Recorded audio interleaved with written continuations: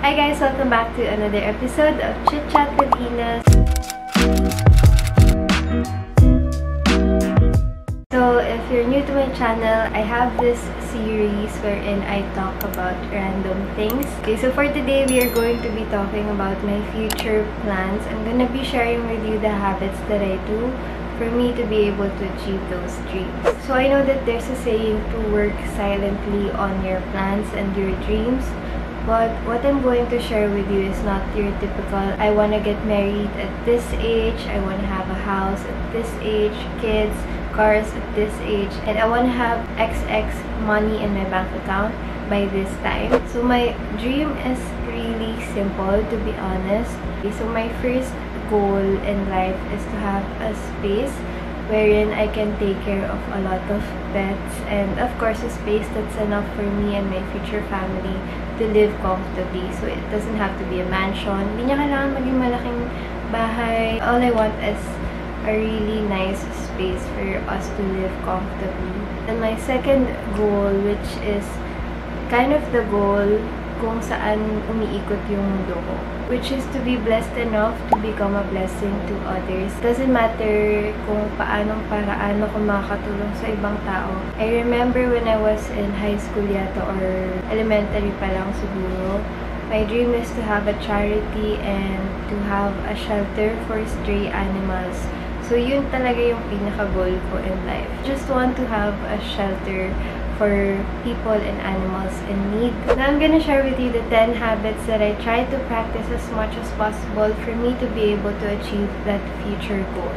So number 1, I visualize my goal, and when I do it, I imagine it vividly. I imagine all the things that I'm doing in the future. When I have that big picture ready, I section it to smaller pictures, which is my daily life. Now that I have that picture, we are going to move on to number 2, which is also the most important habit and mindset for me right now, which is to live in the present, be present, and focus on the now.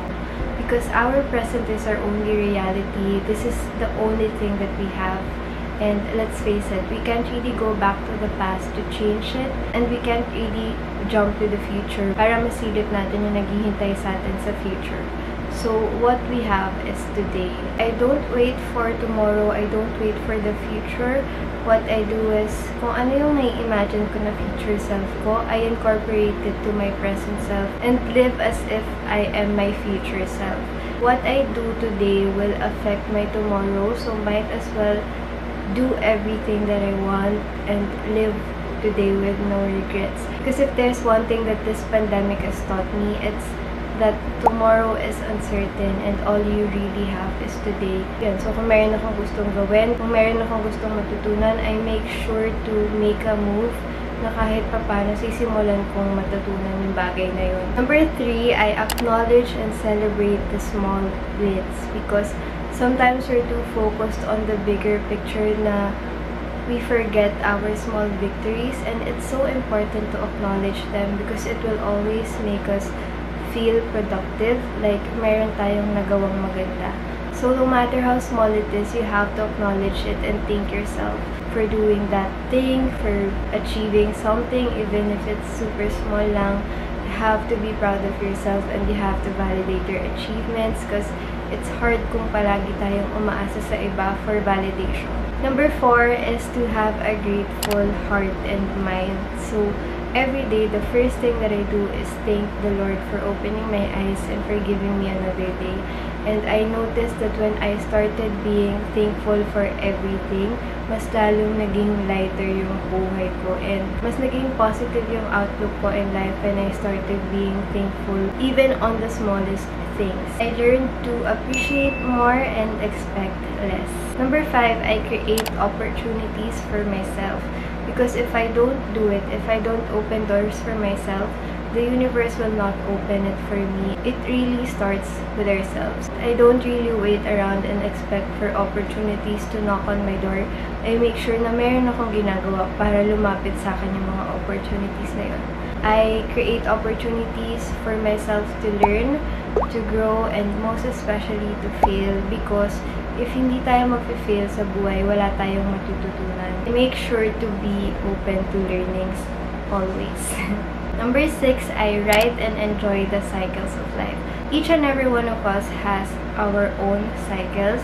We have different ups and downs. So I learned to ride it and enjoy it and make sure to learn from anything that comes my way. I stopped focusing na masama yung nangyayari sa akin. Instead, I focused on what I will learn from that moment in my life. Number 7 is to help and be open to help, because we are not made to be alone in this world, and we are not born to be the greatest. And I accepted that sometimes I need help from others for me to be able to help others as well, because I feel like helping is a cycle. Parang pag mayroon tayong tinulungan, yung tinulungan natin magiging inspired din siyang tumulong sa iba, and eventually it will make the world a better place.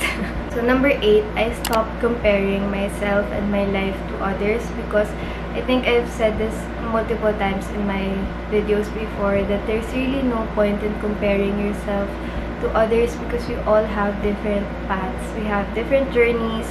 Kumbaga magkakaiba tayo ng buhay. So, bakit ko hahabulin yung achievements sa ibang tao kung meron akong sariling achievements na naghihintay for me? Even here in YouTube, why will I compare myself to someone who started 5 years or 10 years ago? Because, diba, parang dinedeprive ko yung sarili ko ng lahat ng learnings na pwede kong matutunan along the ride kung masyado ako naghahabol sa achievements ng iba. So, I really stopped doing that. And I know that it's super easy for us to compare ourselves, especially in the world of social media, where we see all the good things happening from other people. But every time I find myself comparing, I really stop myself and just focus on my own, focus on my life, and nagbago yung buhay ko nung ginawa ko yun. Number 9 is to take a break whenever I need to, no matter how often it means. Kasi we all have different struggles, we have different environments. So when I say to take a break no matter how often it is, I mean it in a way na kapag alam mong hindi mo kaya or hindi mo pa kaya, then take your time. Sometimes when we push ourselves too hard, mas lalo tayong walang nagagawang maganda. So last but not the least is I try to be consistent with anything as much as possible. It can be in the smallest things like fixing my bed in the morning or working out 2 to 3 times a week. Because consistency is key, consistency is power. And when we practice consistency, we make progress. I really try my best to practice these habits consistently. So my camera died. So if you are feeling stuck or if you feel like the future is unattainable, then please try to shift your mindset and look at things in a different perspective. Focus on your small wins, because once you do that, it's easier for us to achieve bigger things. So again, thank you so much for watching. I hope you enjoyed today's video, and I'll see you on my next one. Bye!